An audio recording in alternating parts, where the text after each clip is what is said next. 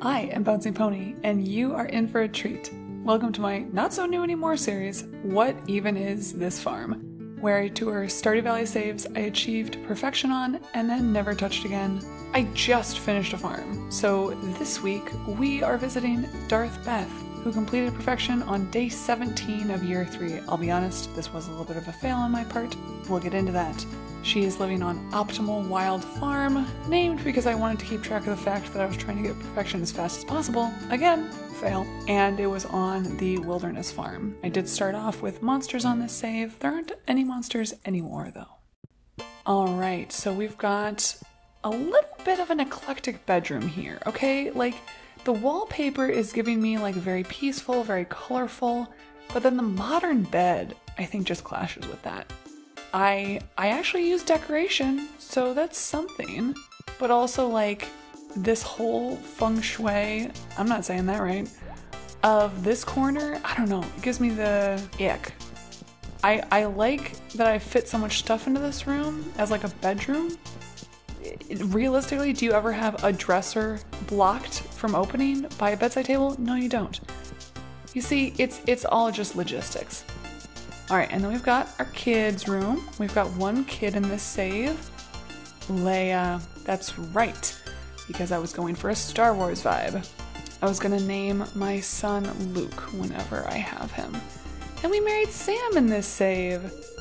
What's on my agenda today? Not really doing anything, and rewinding time and not using this day. Just have a basic TV here. Honestly, most of the time I'm way too cheap to get the big TV. Then we have one table, I guess, where I have my breakfast sitting at. And okay, cool, the big, like, scary looking fireplace, the iridium fireplace, that's right. And I think for this save, honestly, I was like very torn between going through some dark, like, aesthetics to go with like the Sith vibe, and you can see like I've got a pretty intense outfit on, but then like half the house is just like bright. Like, was I going for a Hoth? I don't know that I was going for a Hoth look intentionally. And here's the little baby. Leia's still crawling. And Sam's room is still basic. Oh yeah, and then this was like my dark, moody bedroom, whereas the other bedroom is sort of looking bright. I really like this fireplace for like a dark mood. I sort of liked the industrial pipe. And then of course the decor that you only get from the Wilderness Farm up here, that I kept. I do like the very dramatic aquarium at the bottom of this bedroom with the sea urchin wearing the friggin' wizard's hat over here. I feel like I've just bought every plant that is in the game from every festival and just placed them around. Alright, pretty basic basement got going on. Looks like I'm trying to sync everything up to get onto one schedule. Yeah, and I've got ancient fruit wine all set up to be put into those casks at the same time. Okay, alright. Exit to the farm looks pretty cute. I like the tea bushes in front of the house. And we got a kitty. Hi, kitty. Yes, I also went with Star Wars names for the cat, Mouse Droid, and Droideka for the horse. I've got a nice tulip garden, sort of an awkward little area behind here that's not being used for anything, but honestly, looks pretty cute. I always like it when I can line up the stable with the house here so that the roofs match up. And then we've got like some processing up here. It's sort of like the solar panels as like a we harvest the energy of the sun in this house vibe. And then I've got secret key fruit hidden over here behind my keg, marking that spot. We've got our main processing area in our usual square over here with both statues of perfection.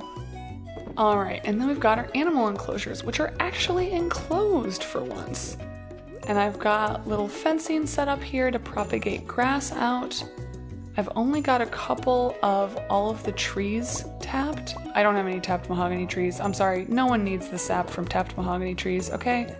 And then I've got both our barn and coop lined up here. Heck yeah, it's salmonberry season. Salmonberries for the win! And then we've also got some fenced in grass down here as well. And then the greenhouse is also down here. I don't hate this because I feel like it provides some sort of nice structure for the animals. We've got a full ancient fruit greenhouse, not bad, and trees surrounding the entire perimeter, well, except for the bottom perimeter, but I mean, who even likes that? I see we've also got some decorative plants down here. I like that appearance. Makes the greenhouse look even more like homey rather than industrial. But speaking of industrial, we have industrial-sized fields on this farm. So starting from here, we have, what are these? Rhubarb, I think? Basically every square inch of usable farmland on this farm is farm. There is not a whole lot of space devoted to anything else except for crops. We've even got some of these pressure nozzles on the sprinklers so that they shoot further out and we have to use fewer sprinklers.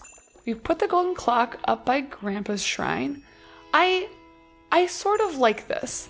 It's sort of like a time immemorial type of vibe. Like our farm will live on forever, Grandpa will live on forever. I don't know.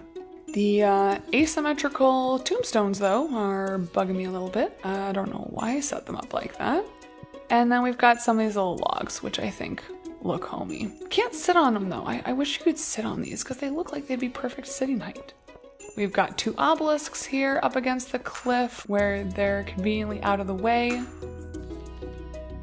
We've got lightning rods lining the cliffs again. I do like that. I like the symmetrical pathing around by the warp totem. We've got the desert warp totem easily accessible here. And we've got the most important Ginger Island even more easily available. And it's raining on the island. Well, that's fine. All right, let's see. We've got good pathing around our field here.